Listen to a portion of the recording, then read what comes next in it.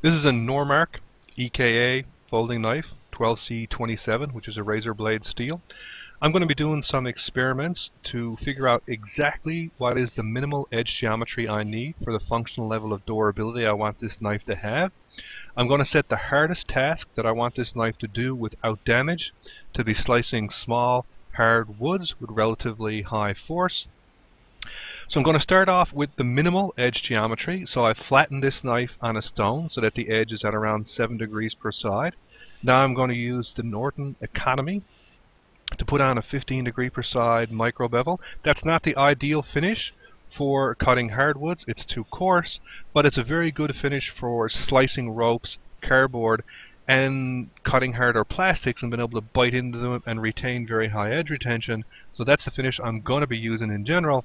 And now I want to check and make sure I got the right level of durability. So I start off at a profile which gives extreme cutting ability. Now I got to see if it has the durability. Now, this is something I've been experimenting with lately. After I get the micro-bevel on, I'm relatively satisfied. I blot the stone, remove the oil, and just do a little bit of work to see if I can get the sharpness up one little tiny notch. Because what I figure here is if I remove the oil, I don't have any grit or swarf smashing into the apex and damaging it. So this should make the knife slightly sharper. I don't have enough data to show if it does anything yet, but it's relatively curious anyway, and it's interesting to experiment with.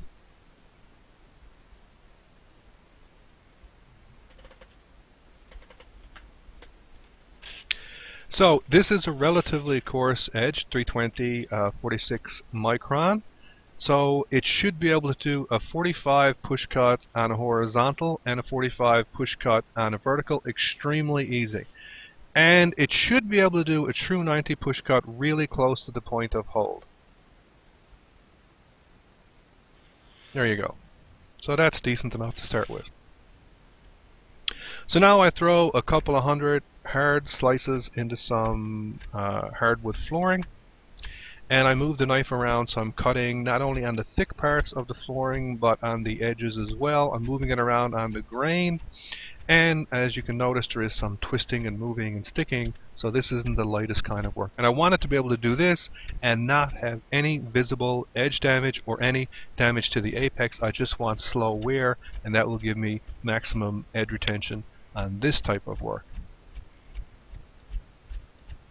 And you want to throw a few hundred cuts into it because it takes some time to get all the random effects. Unfortunately, there is some edge damage. The edge has rippled, been pushed to the side to a maximum thickness of around 5 thousandths. So the angle is too low, doesn't have the necessary strength to keep the edge bevel in line. And there's a blow up, so you can see there's some twisting going on. Okay, cut off that damaged steel. And now I'm going to apply a secondary edge bevel of 10 degrees per side, and it's going to be around 3 thousandths of an inch thick. You generally don't need to go to the full thickness of the damage that you saw in order to stop it. Somewhere between 1/2 to 3/4 usually does it. That's good. Then after that I go back and apply the micro-bevel just like I did in the first part of it, and now I go back again and throw another couple of 100 passes on the hardwood into the knife and then see, do I have the necessary durability yet? Again, this is sped up.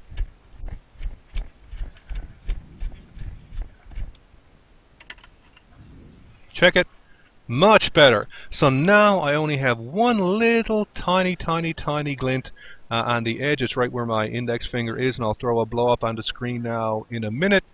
So I'm almost at the point where I have the necessary level of durability. That little tiny glint is the only damage.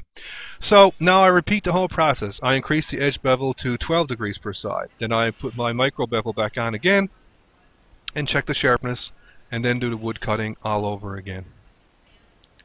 So I want it to be able to do a push cut. Still 45, try true 90. Come on, come on, come on. Nope, that was on a bit of an angle, that doesn't count. Almost got it. You can do it, you can do it. Channel a little bit of Stuart Smalley here. I believe in you. You can do it, you can do it! There you go. So I throw 1,000 cuts at the knife again, using the power of the Michael Jackson cotton glove.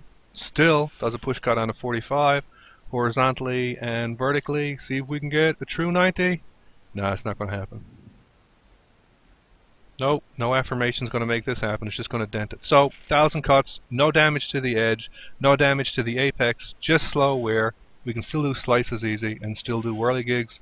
So this is where I'm going to leave the geometry of this knife.